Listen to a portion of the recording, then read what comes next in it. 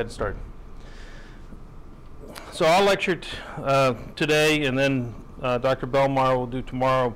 But I wanted to talk about first just mentioning these shaving of safety factors, and then I want to talk about the opposite, where people tend to bulk up safety factors and why they do that. So far as shaving of safety factors, I've mentioned roof joists a couple of times and how in the mid-'80s, computer programs got to the point where they could start calculating the stresses, and they could decide rather than having a uniform beam, they could put layers, doubler plates and things on these things.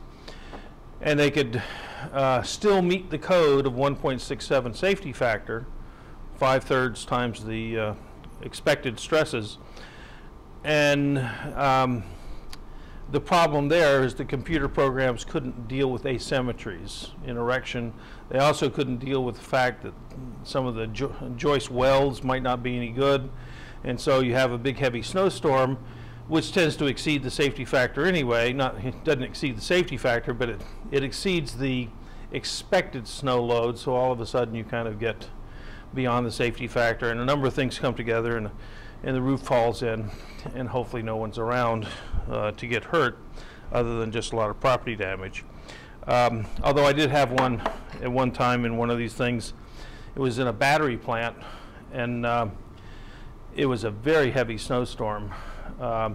In fact, most of the plant was closed, and the problem was when the thing caved in, there's lots of plastic and stuff in a battery plant, and I think it went through a natural gas line or something. It was a big plant, and the snow trucks, the fire trucks couldn't get in because of the snow. It was like 6 feet of snow on the ground in Pennsylvania, which was not normal.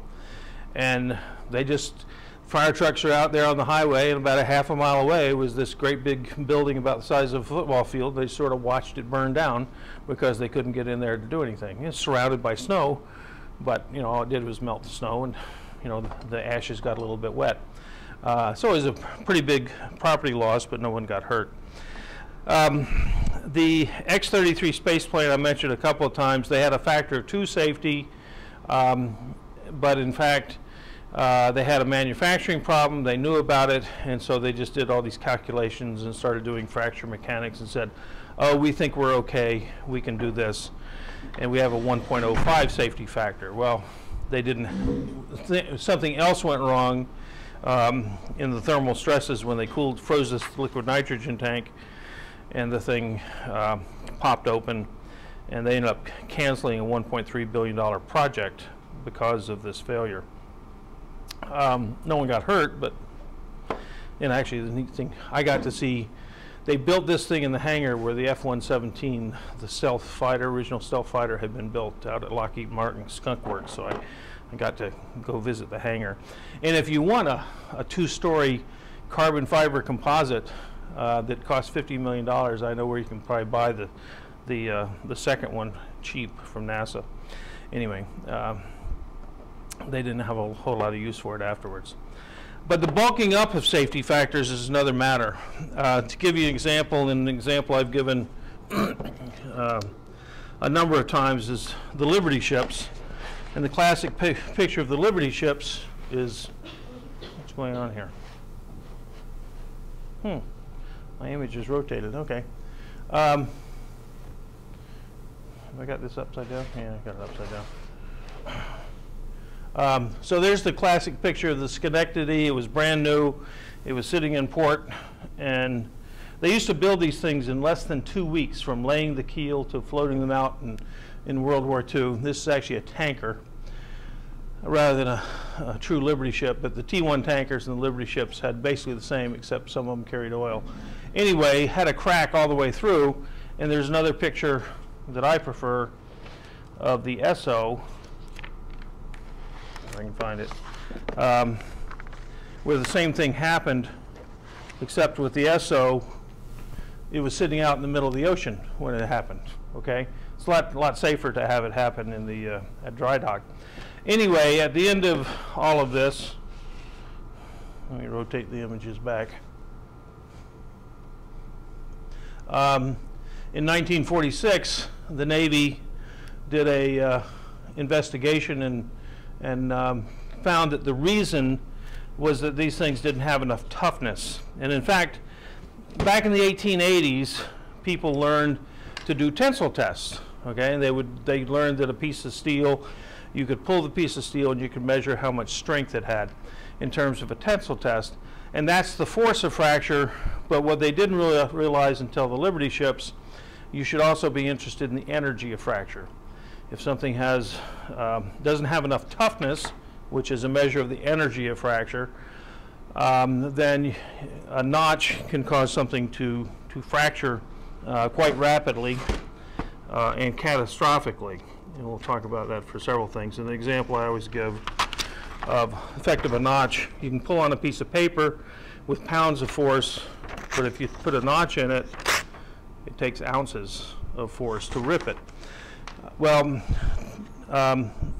so far as looking at the effects of notches, people for the last 105 years have looked at Sharpie tests, and we don't have any Sharpie machines around here anymore. There actually was one around here once when I was a student, but it takes a lot of money to run Sharpie tests. It's not something you do at universities too much anymore.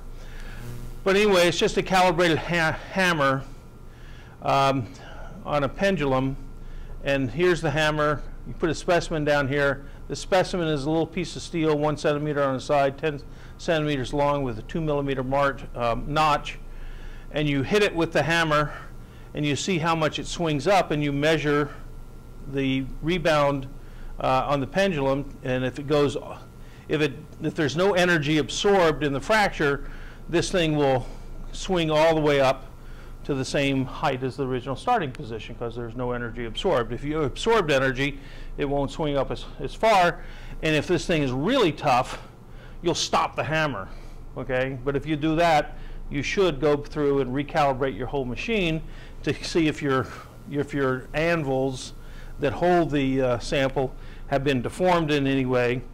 And so it costs you about $500 or $1,000 to get another set of samples, calibration samples to test.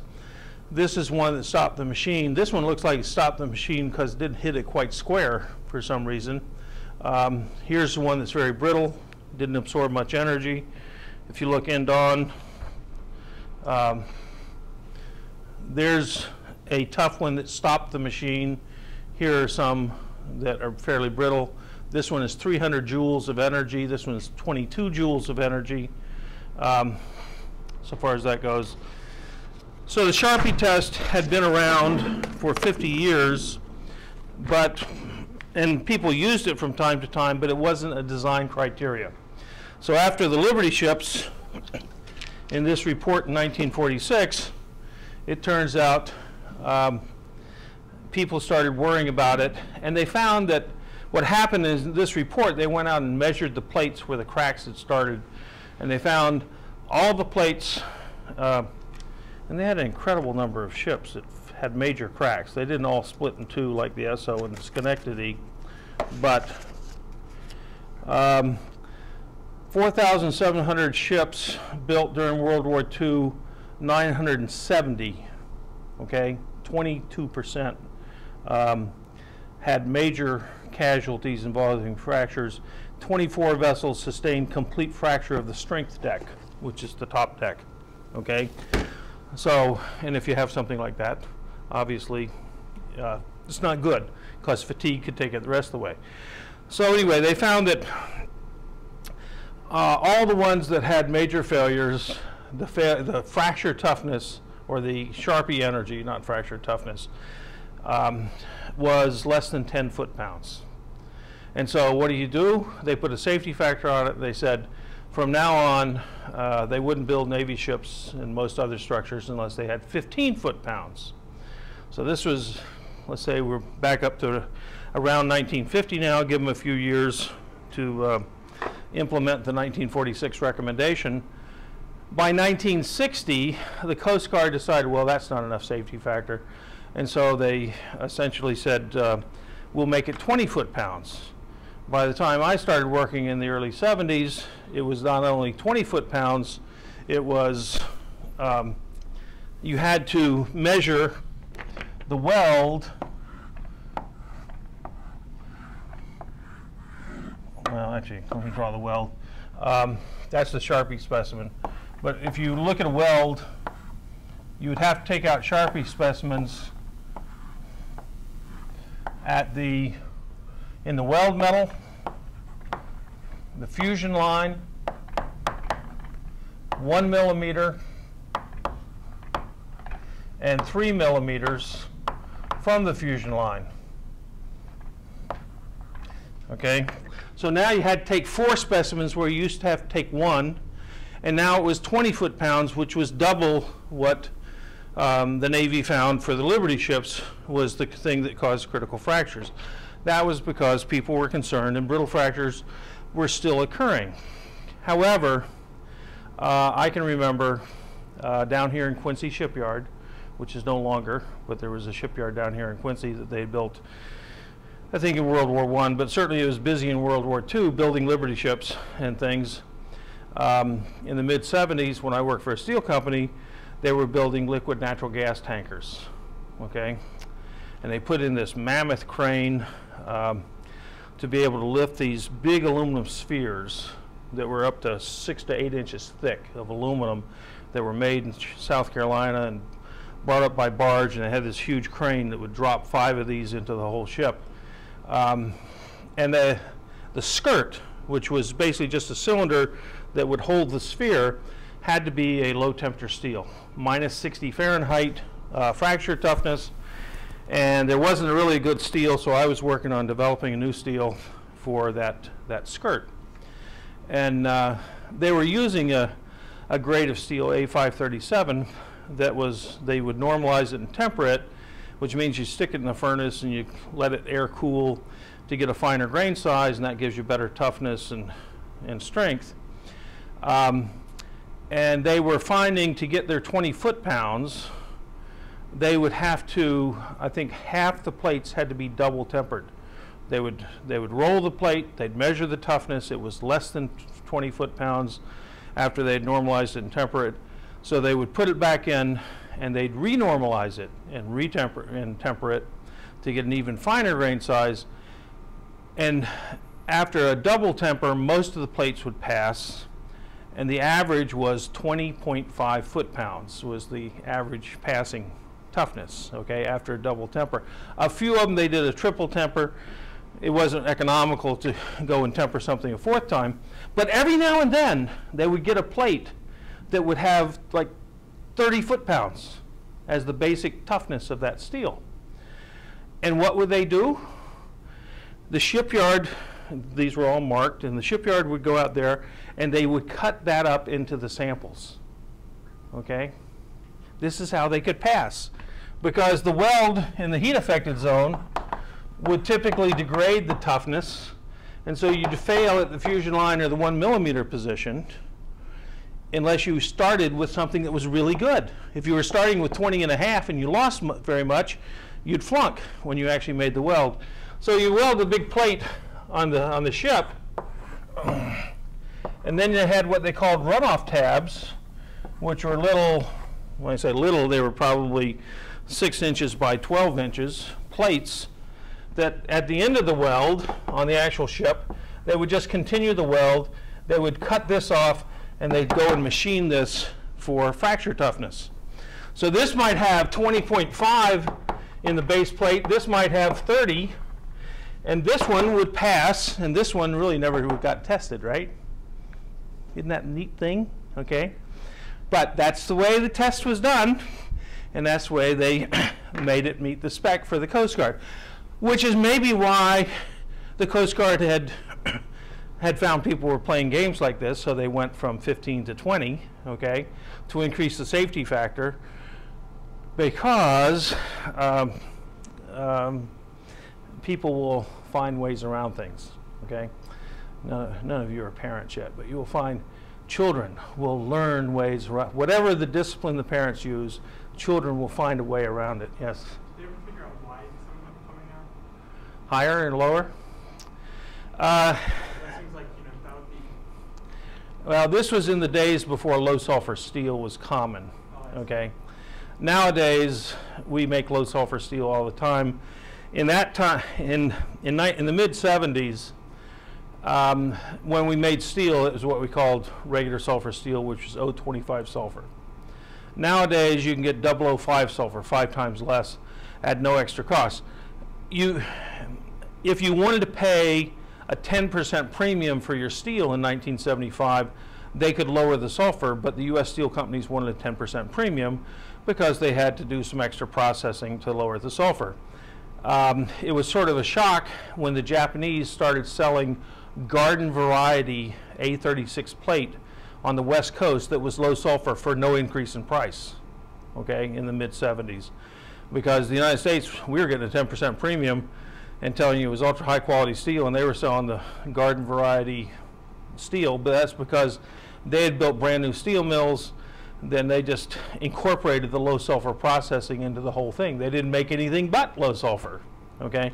Nowadays, people are like the Japanese were then, and everybody makes low sulfur, okay? So it was primarily the sulfur. You get a heat with low sulfur, you get another heat that has just the right amount of residual, so you get the finest grain size or whatever. But there's just natural variability in these things. And toughness, going from 15 foot-pounds to 30 foot-pounds in toughness is, you can still have that range of variability, okay? But the thing is, what's your mean, okay? And when your mean was only half a foot-pound above your minimum, that's not good. If we were at 30 foot-pounds mean, we never would have had a problem. And they never had a problem on these things because if you actually look at the fracture mechanics, 20 foot-pounds was a lot more than you really needed. They had been creeping up. So what happened right as I was leaving, they had just finished building the Alaskan pipeline, and there was still a big furor in the press about what if we have a fracture in the pipeline. And I remember as a young assistant professor giving some lectures and explaining to the students that the oil company has more interest in not having a big fracture in the pipeline than any of the environmentalists do. And the reason is, if you got 2 million barrels a day coming down from Prudhoe Bay to Anchorage, and back then it might have been $30 a barrel, okay, that's $60 million a day. Today that would be what, two times 100, so it's going to be $200 million a day coming through that pipeline. If you have a fracture, the fracture, and fortunately the people didn't go scaring people about this, the fracture is, in a pressurized pipeline like that, the fracture might be 100 feet long, okay, when it starts, when it pops open, okay, well, it may be less, it may only be 30 feet long. But you can't just go down to the hardware store and pick up another piece of pipe. And if it's in the middle of nowhere in Alaska, it's not as if you can get the piece of pipe that you got in storage in Anchorage to the site, you know, overnight. You don't FedEx, you know, a 40-foot long length of pipe. And then you got to get the welders from Tulsa up there and everything else. And you got to have the heavy equipment, you know. If it was the military and national security, you'd be airlifting things on C-5As. And in fact, the oil companies get to almost that. I mean, I've seen things where they have Learjets flying parts around the world, okay, because of some failure. Because the money, the dollars per day that you're losing easily runs in the tens of millions of dollars, sometimes hundreds of millions of dollars per day. And so you could lose billions, okay? And so the oil companies had done everything they could to try to prevent a brittle fracture. But they were starting to talk about building a gas pipeline because we have as much gas up on the North Slope today as all the oil we brought back from the North Slope over the last 40 years. The problem is you can't put gas in an oil pipeline. There's different fracture criteria, and it turns out a gas pipeline, in an oil pipeline, if you have a rupture, it's basically hydraulically loaded. It's a fluid, and the stored energy is not very great, and so you might get a 30-foot long crack, you might get a 100-foot long crack as the crack runs. In a gas pipeline, It turns out the decompression velocity of the gas is slower than the speed of the brittle fracture. And so the brittle fracture is always pressurized. It's running faster than the decompression velocity in the gas. So it's like there was no crack or no release of gas. The tip of the crack is always seeing full pressure, and they have had, in smaller pipelines, like a 6-inch pipeline, they've had cracks run for 30 miles, okay? Now, you don't even store enough pipe for a 30-mile fracture, and how long will it take to replace 30 miles of pipeline?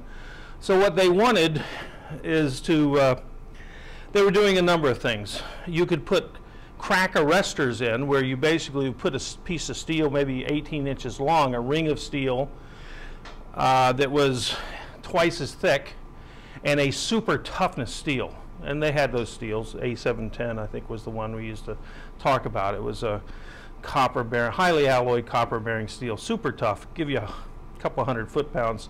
And if a running crack ran into that, even though it was a brittle fracture, it ran into this super tough steel, it would slow down and hopefully stop it, okay?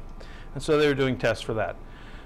The other thing they were looking at is, why don't we just make, instead of having this 300 joule ring of toughness that would stop the crack, why don't we just get to a toughness in the base plate? Because we could easily, in these pipeline steels, getting low sulfur from the Japanese and controlled rolling technology at the time, we could get some pretty good toughnesses in the 40 and 50 foot-pound range. By the way, joules is 1.33 times the foot-pound, so 20 joules is 15 foot-pounds, okay?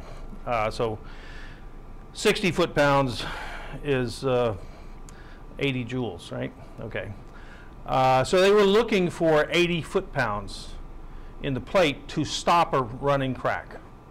Except if you're at 80 foot-pounds, you never get a brittle fracture anyway. So it never made sense to me why they needed that.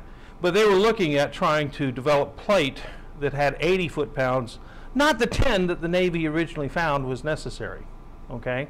And so this is sort of creeping up over time. Over about 40 years, we went from 10 foot-pounds to 15 to 20 at multiple locations. People learned to cheat on that. And they were now getting up where they were really concerned. It wasn't a question of cheating. This was a question of trying to make sure you didn't have a failure in this pipeline. And they were talking about 80 foot-pounds. I don't know that, well, actually today I think we probably do have plates that are 80 foot-pounds in the steel. Okay, but back 35 years ago, that was actually still a challenge. In any case, there's the creep of increasing the safety factors. There's some other safety factors that people, that kind of creep up on us. One is, where'd I put my notes?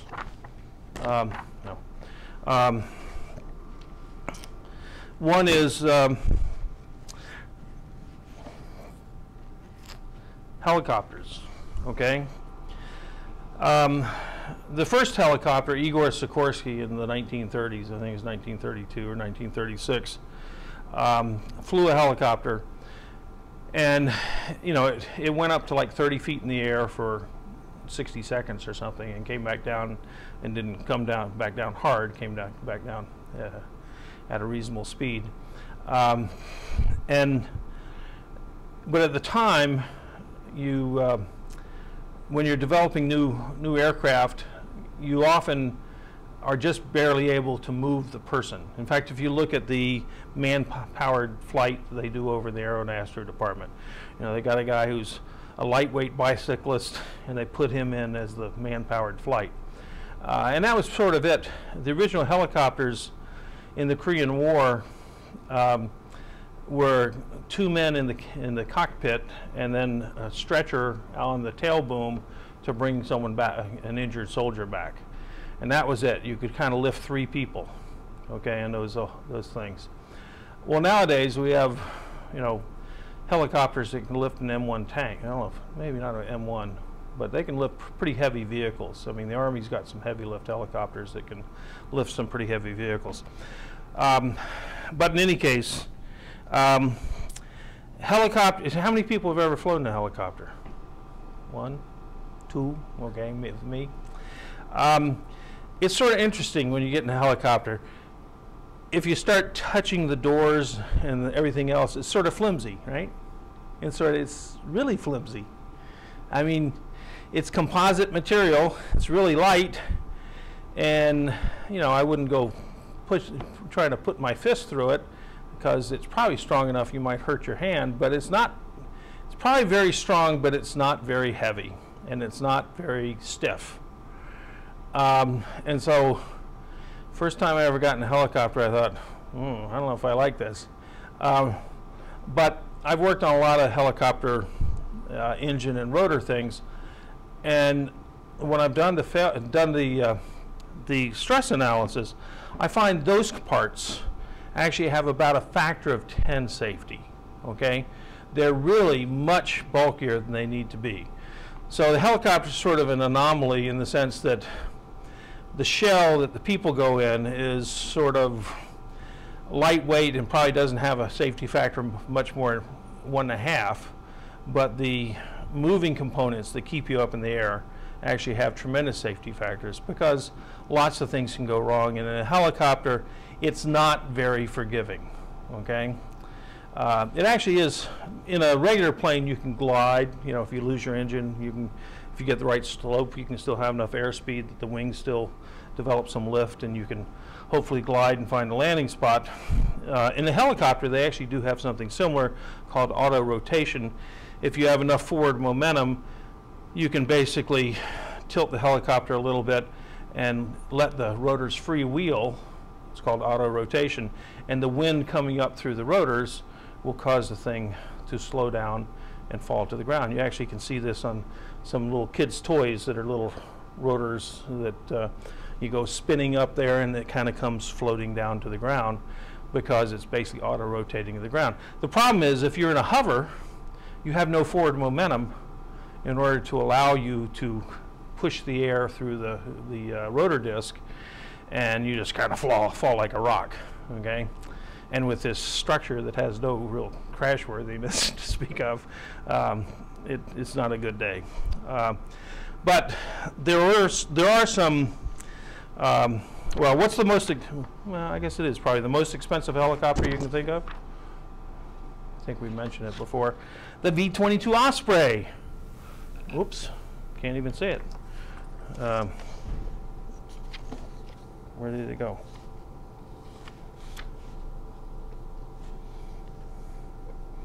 Did I do something wrong here? Huh.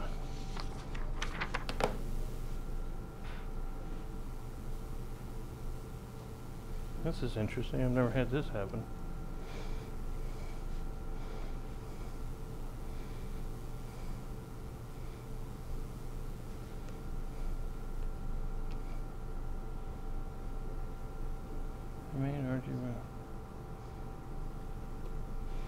Oh.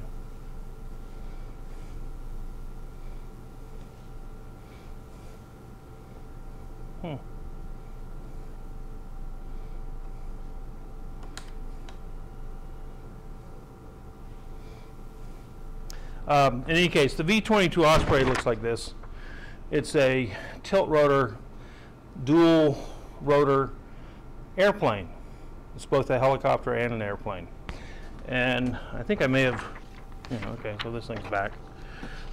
It went off into Never Never Land. So there's the Osprey.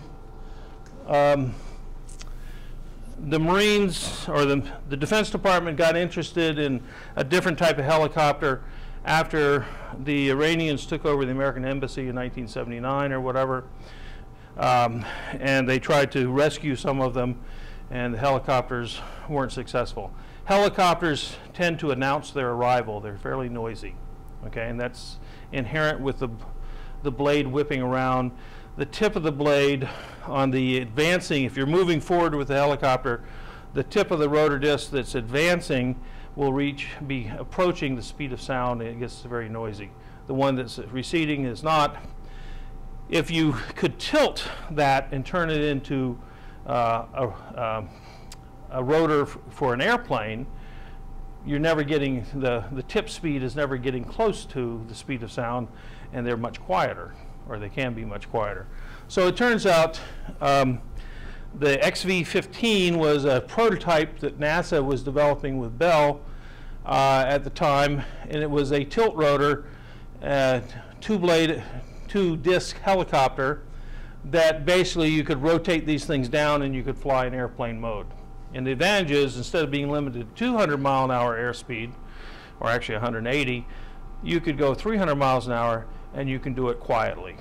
And what was the famous military action in the past 2 years where they used an Osprey? The assassination of bin Laden, okay? They had other secret, they called them, they said they had Blackhawks, but they were Blackhawks like you've never seen.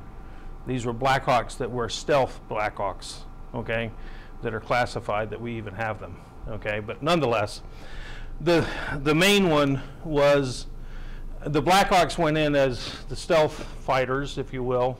They were helicopters. But the one that brought all the SEAL team in was basically an Osprey. And the Osprey can still auto-rotate even if it loses one engine, because it has a drive shaft in between, so that if one engine is operating, let's say the far engine goes out and this one's operating, the torque from this engine is driven by the drive shaft over to the turbine, or to the transmission, and you can basically rotate both rotors so that you can maintain flight, okay? Well, it turns out in ship 4, I think it was ship 4, can't remember right now anymore, it was coming in to Patuxent River Naval Air Station after having gone through tremendous environmental tests for 6 months down in Eglin Air Force Base in Florida. And it basically had seen its full useful life in those 6 months. They have a huge chamber the Air Force can put whole planes in, and it can cause it to snow, to rain, hurricane force winds. It's an environmental test chamber large enough to put a full-size aircraft in, and this Ship 4 had just finished 6 months of full-scale testing under every weather condition, and it basically was sort of worn out, okay? But it had gotten in 6 months most of its useful life. Well, it turns out they were coming in, and there were a number of generals and others to welcome this back to Patuxent River, and it was taking a victory lap sort of around the field, and it had come in airplane mode, and it was getting ready to go into landing, and it was moving the nacelles up to helicopter mode to come in and land, and one of the engines caught fire. Actually, the engine didn't catch fire. There was a hydraulic leak, and that caught fire and got into the engine. The engine blew up, and it crashed, and 8 men died in front of all the spectators, okay, who were engaged to welcome them home. Well, what happened, the reason they had a problem, you should have been able to lose one of your engines, but the problem was they had to make this thing super light. This was the first aircraft ever built out of all composite, essentially, because just like Igor Sikorsky's first helicopter, there was not a whole lot of payload left over if you made it out of conventional aluminum, okay? You wouldn't have any payload left over. In fact, some people would say this thing never would have flown if it weren't for composites. You get on this thing and you kind of touch, same thing, you touch the side wall of things and you say, ooh, this is sort of flimsy. But it's all carbon fiber composite, and the drive shaft between here and here was also carbon fiber composite, and in the engine fire, the drive shaft burned up within seconds, and so it did try to transfer torque, but the drive shaft just tore itself in two. And so afterwards, they had to redesign it, and they switched the drive shafts to titanium, increasing the safety factor, in this case, against fire. It's not that they hadn't thought about fire, they just didn't particularly think of the engine becoming a fire-breathing dragon, which is essentially what happened, okay? There's another reason for bulking up as safety factors. I remember once, probably around 1990 or so, I'd taken a trip to Japan, and I got back in my office, and I had a note to call Engelhard, which makes platinum, right? And they needed me to come down because they were making titanium housings to put catalytic converters on, and this was going to go on the new 747-400. Okay, the 747-400 was a lighter weight 747, redesigned to take, thousands of pounds off, so they could put thousands of pounds more fuel, and they could go further around the globe and go, direct flights to further distances. The first time I ever went to Japan, we always had to stop and refuel in Anchorage, Alaska, okay? Because you couldn't make it all the way to Tokyo from the West Coast or even the East Coast. Certainly, now you can get direct flights on the new 787, supposedly from New York to Tokyo, okay, which you never could do before. As planes get lighter and have more fuel and more fuel-efficient engines, you now can go essentially almost halfway around the globe, which is as far as you need to go, okay? You don't need to go any further, unless you're the U.S. Air Force. They want to go all the way around. In any case, because they're going to drop bombs when they get halfway, and then they want to come back. That's another story. And I said, why do you need, I actually asked that when I was on a committee. I said, why do you need to go all the way around the globe? They said, because we assume we're not going to have any air bases anywhere except the United States. We're going to be kicked out of the rest of the world. And so we're going to, if we take off from the United States, we're going to have to land in the United States. So, in any case, what was I talking about? This was going, they had switched from, well actually, where's the catalytic converter on an aircraft? Boeing jet? It's in the air you breathe. If you get up at 40,000 feet, a significant fraction of the air up there is ozone. And if you breathe ozone for very long, you get a tremendous headache. And it's also not very healthy. So they actually have catalytic converters for the air you breathe. And of course, on big aircraft, something like this, commercial, they have redundant systems. So they have two systems and two catalytic converters, and these were pretty good size. They're like 8 or 10 inches across and about this big, but just like a catalytic converter on a car. It's just passing air through to get rid of the ozone. And they were welding these things, and Boeing had a spec. They had to meet the spec. Engelhard was making it. And it had a titanium tube coming in, and then you had the catalytic converter space, which had to be larger diameter to hold the converter. So you had to make a weld here, a weld here, a weld here, and a weld here. And it's on titanium. It's like 40 thousandths millimeter thick titanium. It wasn't very heavy. It has no real pressure. I mean, it's 1 atmosphere of pressure is the maximum it would ever see. Probably something less than that. And this was, I don't remember, 4 inches, and this was like 8 or 10 inches. And Boeing had an X-ray spec that you could have no flaw larger than 10 thousandths of an inch. Okay. Well, anything greater than 10 thousandths of an inch on an X-ray of these welds was going to reject the weld. And they said, and you can only test it, you can only repair it once. So you got 2 shots. And it turns out they were making these welds. It's a gas tungsten arc weld, wasn't a big deal. It's easy to make it, but that's a very small flaw.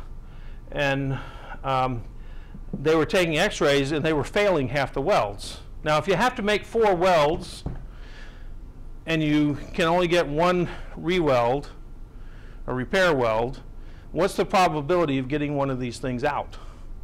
Pretty low, okay? Because 2 of them are going to fail, and then one of those 2 is going to fail, right? And you can't repair it after that. And this turns out they've been working for weeks and weeks, and it was now holding up the the whole flight of the new 747-400 because they didn't have the catalytic converters. They were way behind schedule because they had this spec, this standard that Boeing had written that no defect can be larger than 10,000ths of an inch. Well, wait a second, folks. This is only carrying air, and if it leaks air, I mean, first of all, it's pressurized air, so the leak is mostly out, not in. Okay, and even if you did leak in a little bit of air, how much ozone would be in that if you got past the catalytic converter? I mean, I said, where did you get the spec? They said it was a Boeing spec. I said, well, you know, it makes no sense. The only way it made sense is that is the smallest flaw you can find. If you magnify your x-rays by a factor of 5, you can find about a 50,000ths flaw, okay? Or you can reliably detect a 50,000ths flaw at about a 50% level, actually. We won't get into the statistics of detecting flaws on x-rays, but whoever had written this specification for Boeing had just picked out the most stringent requirement they could think of, okay? It had nothing to do with the actual application of this part, okay? It was just a stupid spec. I said, well, why don't you go back to Boeing and tell them, you know, that this is just a stupid spec. Oh, well, we couldn't do that. You know, it would take, in the Boeing bureaucracy, it would take a year and a half. And you probably wouldn't even win then because there'd be someone there who is not willing to give up CYA, okay, for saying, oh, it's okay. All you're going to do is leak a little air into an airstream, okay? It wasn't going to blow up. I mean, there wasn't enough stress on it. There was no way this was going to be harmful, but that's what the spec was, and everyone was afraid to go and tell Boeing that their spec was stupid. It was stupid, but no one was going to tell them that. Another thing of bulking up of, another reason for bulking up of safety factors, there are these MAP gas cylinders, okay? And the MAP gas cylinders, actually they're polypropylene nowadays, but these are 1 pound, they have about 1 pound of gas in them. It's okay to have them, store them indoors. It's not okay to store a 20-pound cylinder like on your gas grill outside, a 20-pound cylinder, one that's about this big. Does anybody know the reason why you can store these indoors and you can't store the 20-pound propanes indoors? If it leaks in a room 10 by 10 by 8 or 10 by 10 by 10, 1,000 cubic feet, I could throw this doesn't have any gas in it, but I could throw this across the room, burst it open, and you might burn up that corner of the room. If anyone was standing there, they'd be burned fairly badly, but I wouldn't be burned if I was 10 feet away. I mean, I might be singed or something, but I wouldn't be harmed. You might blow the windows out from the overpressure and stuff, but there's not enough gas in this to blow up the whole room. You start taking 20-pound cylinder, and you could have an explosion in this room that would blow up the whole, you know, the whole building if you have a leak.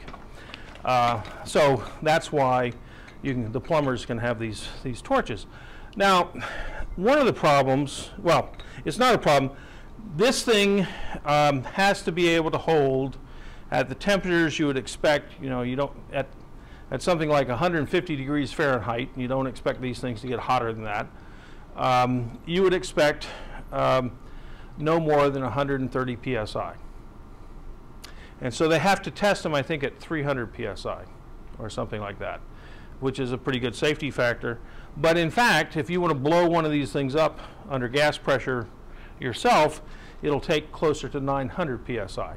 Why? Because, shoot, it's only about 30,000 inch thick steel. You can't make it any thinner, or you'd be able to dent it with your fingernail, you know, with your thumb. Just the inherent strength of the material is such that you have plenty of pressure strength. It's got much bigger safety factor than you'd ever need. Sometimes these things fail. Why do they fail?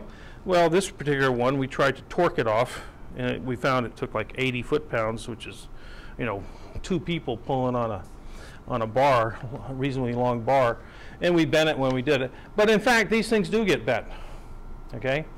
In one case, it was bent by a guy, a plumber, and he was lying on his stomach doing some work. He was lying on his stomach on the grass out by the curb, and there was he was working on a water pipe, and he was going to solder the water pipe, and he had a cigar in his mouth.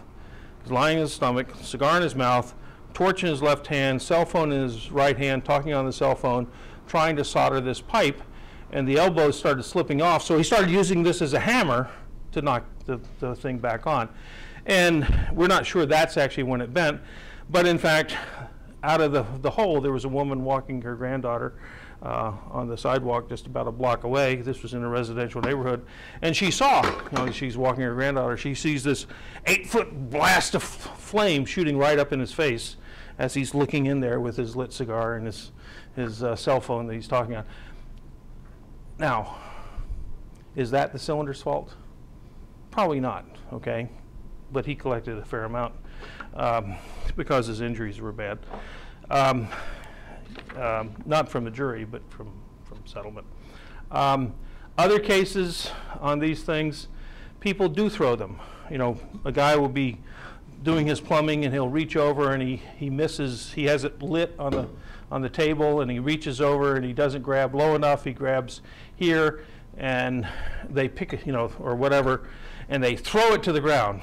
And I've calculated with about a 45-mile-an-hour, it's not a real fastball, but a 45-mile-an-hour throw, which is a good get it out of my hand throw, you can hit the ground, you can bend this thing over. This one's bent, but it doesn't have a crack. It has a little crack, but it doesn't go all the way through. You need about a 25 or 30 degree bend, and you actually can split it up here. So far as overpressure, it's got a safety valve, but they can be abused, okay, so far as tools go. Another tool that gets abused fairly often is a simple little sprinkler head adapter. Not a sprinkler head adapter, but a sprinkler head, okay, fire sprinkler. Now, if they in some hotel rooms, they will have these sitting out sideways or even sitting here in the ceiling, and they will have signs around them saying, don't hang your clothes from this, okay? It turns out people love to, take the coat hanger and hang it up they figure this is a handy hook to hang things from. It turns out this is actually a precision piece of equipment, okay? It's sold, it can't be stored at above 100 degrees Fahrenheit because some of them use Woods metal as the melting sensor at 160 degrees, and if it stays at 100 degrees for longer than a certain amount of time, it'll creep, and these things can fail at less than their rated temperature. And so the code, the standard National Fire Protection Association says, thou shalt not use these or store these at above 100 degrees. They actually have to ship these in refrigerated trucks in many cases, just because it can get hot in a truck in Texas, okay, where this one was made. In any case, these things come they're shipped in sort of an egg crate type of thing, so they're not just thrown around like typical plumbing components like these, okay, where people just, they throw them around like this. However, some plumbers don't realize that, and they throw these around and damage the mechanism. It actually is a fairly precise mechanism, and you can jam it so that it doesn't go off when you want it to go off. So in some ways, well, I won't get into that too much more. Another safety factor thing where people have bulked it up, and I mentioned this, I think, the very first day of class. I brought this corrugated stainless steel tubing, and I've sent around one that has a hole in it from lightning strikes. People never even thought about the problem of lightning strikes on these things. I gave you the Ben Franklin lightning protection system things. They used to use black iron pipe. If you get a lightning arc to a black iron pipe, you might melt up to 10 or 20 or 30 thousandths deep, a little divot, but you won't penetrate because it's 1/10 of an inch thick. The lightning protection code says that if anything's 3/16 of an inch thick, it's considered self-protecting. Well, officially that's not even This thing's not even that thick, but no one has ever heard, well, people claim they've heard, but no one has ever seen one of these that was perforated by lightning.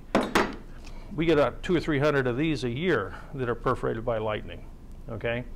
So and people never looked at the code when they developed these things in the 1990s. They didn't worry about things until about 1998. They started hearing of rumors of failures. By 2001, they knew it was lightning for sure, and they started developing an improved product. The improved product is this. It basically is the same corrugated stainless steel, 10,007-inch thick. It's got a carbon-filled plastic as opposed to the yellow plastic. They had to get permission to do that, to make it black, because the International Fuel Gas color for gas piping is yellow. Right? See it? Yellow. Fuel gas tends to be, not all, I mean, propane sometimes red, sometimes blue in these things, but in general, yellow. If you go see yellow piping in a room, don't start sticking nails through it and stuff. But what they did, first they filled it with carbon so it was slightly conductive. And they went from 1/10 of a coulomb to about 5 coulombs, 5 coulombs. Coulombs is the measure of the energy in the lightning strike. A typical lightning strike's 3 to 5 coulombs. This original stuff was good for 1/50th of that. The new stuff, with the black stuff, was good for basically the average strike. This stuff, which has perforated aluminum sheet, basically is supposedly good for 80 coulombs. There's not a lot of lightning strikes that are more than 80 coulombs. So this is probably a safe product, but it took them about 10 years to come up with something that won't burn down your house. Okay. In the meantime, there's 1 billion feet of this out there, and they've got 200 or 300 fires a year from this. So bulking up the safety standards in this case, because they didn't have a good enough safety standard, and they kind of went through several different iterations and finally ended up with something that probably is safe. By the way, for a long time they were selling this product 8% less than this type of product, which was sort of a dumb thing to do, okay? If you actually told people that you had something that was 50 times safer, and you had you were selling for 8% less, you can buy something that you're dead in a lightning storm, okay? Or for 8% more, you can buy something that you might be safe, okay? Which would you buy, okay? It wasn't until September a year ago they took this junk off the market. In the United States, in North America. You can still buy it anywhere else you want, okay? But anyway. Okay, Simone will be here tomorrow, and